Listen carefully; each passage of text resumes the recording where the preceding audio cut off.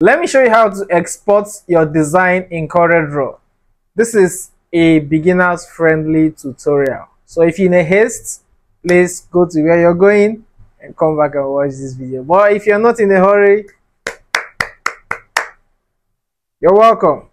Anyways, for those of you who are always finding it difficult to export your design, when you export, you will see it will look blurry, or you encounter some, well, forget this big English I'm talking. Jump into your CorelDraw if you have not opened. Anyway, welcome to CorelDraw, guys. So allegedly this is not my design, right? I got it from Pinterest. I just want to teach you guys because I'm a teacher. We are learning.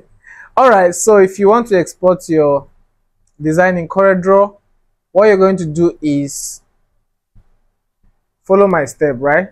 And make sure you watch to the very end. Come over to File. If you're a beginner listening, if you don't understand anything I'm teaching here, go and watch my beginners class. It's the first video you see on my channel. For those of you who say I talk too much, oh, I'm not begging you. You're here to learn. We are all here to learn. So if you think I'm wasting your time, okay, come to File. After doing your design, you will see Export. The shortcut is Ctrl+E.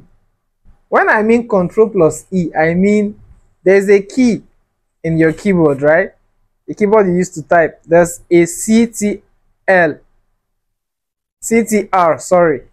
Then on the Mac, we have Command. So that is the terms I'm using. In case you don't understand, that means you're not subscribed to my channel. For those of you who are subscribed, you're welcome. So click on Export and gradually follow my settings, right? I'm going to create a folder so that I'm going to place it there. I'll create it as export because I don't want you guys to be seeing what is on my desktop because of you guys. Whoa. Now this dialog box will open. No fear. No fear. When you see export dialog box, no fear, right? You will see file name. Under the file name, what is this telling you? It's telling you or asking you, what do you want to save me as? In a layman term, the name you want to save the file with. You get the point now? Now, you can basically say save as type flyer. Now, this thing you save, this thing you type here, when you're done exporting, this is the name you're going to see under the flyer. You understand? Those of you who don't know anything in CorelDraw, I beg, don't come and ask me plenty questions, so go and watch my beginners class. All right. You see save as type. You get confused. Don't get confused. Click on the box, right? Then what you're going to do is select JPEG. You can export as JPEG or PNG. Am I communicating? Now, if you did not see JPEG, just click on letter J on your keyboard, right? If you click on letter J, you will see JPEG slash, it's not slash, it's dash, right? Or is it hyphen? JPEG bitmap. Select that one. There are different options, but select this one. I'm telling, stop looking at me, look at your screen. I'm talking to you, look at your screen. Now you will see selected only. Selected only simply means that flyer alone you want to export. Sometimes we graphic designers, we can be too rough. We'll drop design here, drop design here, drop design here, drop design here. I know what I'm saying for we designers. If you want to export only that one, click on selected only. I'm not begging you, Sha. Now, after you're done, click on export. But before then, you will see organize, right? On this organize in your on your left hand side, you will see different options, right? Now, this is telling you where do you want to save me to. Do you understand? Now select where you want to save it as. Now I'm going to go to my desktop and save this. Then remember I created a folder, so I'm going to look for that folder. I'll go to export. Now click export down below here. When you click it, a box will come up again. No fear. Do you understand? No fear. For those of you who are watching me outside the country, I mean, don't be scared. Now you will see a setting in your right hand side. You will see color mode. Select RGB. RGB. When you click on it, right, you will see matte. Just leave it the way it is. No change anything. No go to do your gra go to change anything. Not be my papa build this app. Now you will see quality, right?